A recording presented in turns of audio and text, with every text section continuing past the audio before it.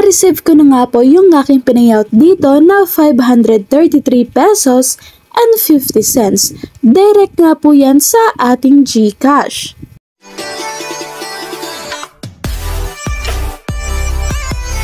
Hello guys! Welcome back again dito sa ating munting channel, My Kalumba TV. At kung bago ka pa nga lang po dito sa ating munting channel, please consider subscribing. So ngayon guys, meron nga po nag-request sa atin na gawa ng review. Ito nga po si Sikowa. So ilalagay ko nga po yung link na to dyan nga po sa ating description box. Para nga po makapag-sign up, ilagay nyo nga lang po ang inyong phone number. Mag-umpisa na nga po kayo sa 9. Then ang inyong password, nickname, and code. So yan guys, automatic na nga po magre-reflect dyan yung code kapag kinlik nyo nga po yung link dyan nga po sa ating description box. And dito, pwede rin nga po kayo mag-login once na meron na nga po kayong account dito. So ako guys, is magla-login na nga po ako. So yan guys, ito nga po yung itsura ng mismong website nila. At kung makikita ninyo dito, is meron nga po silang mga product na pwede nating pagpilian. So take note guys, mga hindi nakakalam, ito nga po si Sikowa ay isa nga pong investment website. So ito is review ko nga lang po sa inyo, no? Hindi ko kayo pinipilit na mag-invest dito or sundin kung ano nga po ba yung ginawa ko sa video na ito. So nagsishare nga lang po ako ng mga panibagong pwede nating pagkakitaan and also yung mga request din po ng ating mga solid subscriber. So kung may gusto nga po kayong ipa-review, comment down below. Then dito guys, paano nga po ba kikita dito? So basically first is kailangan nga po natin mag-recharge. 200 pesos nga po yung minimum, pwede nga pong through GCash. So it's up to you nga po, no? So ito nga po yung minimum nila. And then guys, back nga muna po natin. So once na meron na nga po kayong balance dito, is pipili na nga po kayo dito ng inyong product. So for example, meron nga po silang VIP 1. And take note guys, hindi nga po natin alam kung hanggang kailan magtatagal yung ganit mga platform. Kaya be wise nga po, no? And only invest what you can afford to lose. So yan guys, lagi ko nga po yung pinapaalala sa inyo, nagiging transparent nga lang po ako sa inyo, walang halong biro. So dito guys, sa VIP 1 nila is nagkakahalaga nga po yan ng 375 pesos. At dito guys, yung daily income is 575. So meron nga po siyang profit nga po, no, na 200, which is madedadakan pa nga po yan dahil nga po meron din itong handling fee. So guys, click nyo nga lang po yung buy kung gusto niyo mag-buy. Meron din nga po silang VIP dito. VIP 2 worth 2,270 for 1 day. So medyo malaki nga po yan, no? And dito guys, yung balik nga po is 3,970. So let's see kung legit nga po ba ito. So susubukan nga muna po natin itong sa 375 nila. Then dito is meron nga po silang iba pang mga products. So kayo na pong bahalang pumili. Meron din nga po sila ditong production which is 20. So meron pong itong daily income na 6 pesos which is total income is 600 in 90 days is if ever nga po na magtagal itong platform nila. So yun guys, no, update ko naman po kayo kapag biglang nawala yung ganito mga platform. Kaya nga po be alert din and sumali nga po kayo sa ibang mga Telegram group or Facebook group about nga po sa ganito mga platform. And also meron din nga po sila dito ng gift. So guys, for 5 days nga po yan. So sold out nga po siya as of now. So pwede po kayo dito sa production or harvest. It's up to you guys kung ano nga po bang mas prefer ninyo. Then next, dito sa task. So yun nga po, no, sa task nila is meron nga po silang activate task. As you can see guys, you need to invite 5 friends to upgrade to V1 to get rewards. So 500 nga po yung pwede niyong makuha dito. Pero yun guys, hindi nga po yan basta-basta na kapag nag-invite kayo, magre-reflect nga lang po yan kapag yung na-invite niyo is nag-top up. So yan nga po, no. So meron pa po silang ibang mga task dito. So bumalik nga po tayo dito. So yan guys, so minimum nila dito is 375 for 1 day.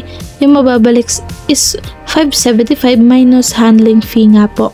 The next case, dito is meron din nga po silang product. So, sa home, so meron po silang share. So, dito nga po siya share nila is pwede po kayo mag-invite. So, using a referral link or sa inyong mga invitation link nga po, no. So, ito po yung mga percentage na pwede ninyong makuha na commission each level. The next case, sa team, dito nyo nga po makikita yung mga na-invite nyo. As of now is wala pa nga po ako na-invite.